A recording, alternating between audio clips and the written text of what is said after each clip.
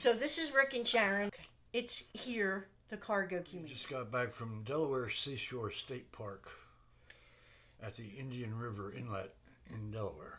I have personally never camped at a campground like this. Have you?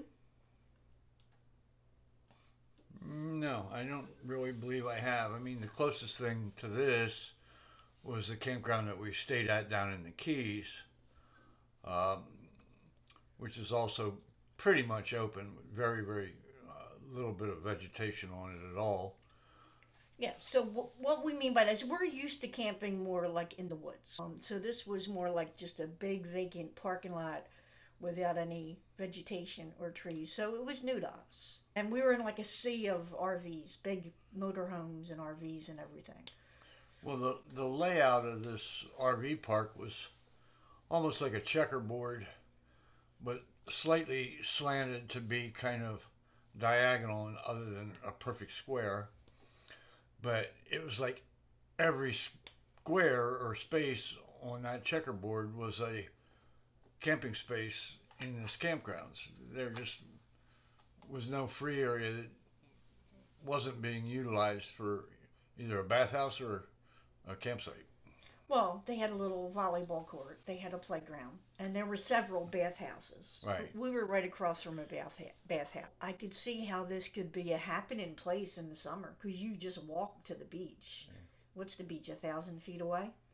About 1,200, I think, but there is no shade, so you're definitely going to need some kind of awning or gazebo or those pop-up shade canopies, because but the problem that existed this weekend, none of these motorhomes or RVs had their awnings out because it was so windy. Yeah.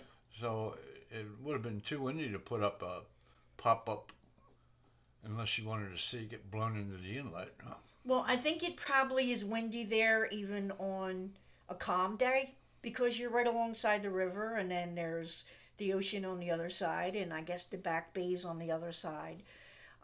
So I'm sure it gets quite breezy to begin with, but we had I don't know if it was a storm, but it was a cold front or something moving in. So there were literally 25-mile-an-hour winds. So if you're going to go here, I would say you need your sunblock, definitely. And I would think it could be buggy. When we go to these campgrounds and we kind of say what our experience was, one thing that I was thinking about is our experience could be completely different from somebody else's, because you could have the person next to you that is, the rude, horrible camper. The weather could be horrible. It could be really buggy. Well, just like this time of year, we could go camping and say, oh, it was very quiet and peaceful, and then the cicadas come out. And the next week, somebody else goes out there and says they couldn't sleep. Yes, the ocean's like right there, which was cool.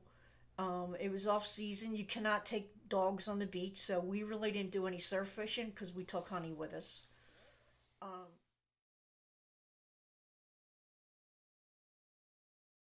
Okay, ladies, I like to tour the bathroom for you. So the bathrooms were adequate. They were clean, and there were several bathhouses throughout the campground. Lo and behold, the next day, to our surprise, we saw a little cargo trailer.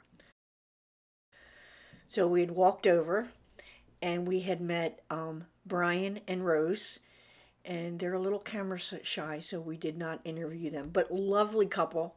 So, again, thank you for all your support. We really appreciate it.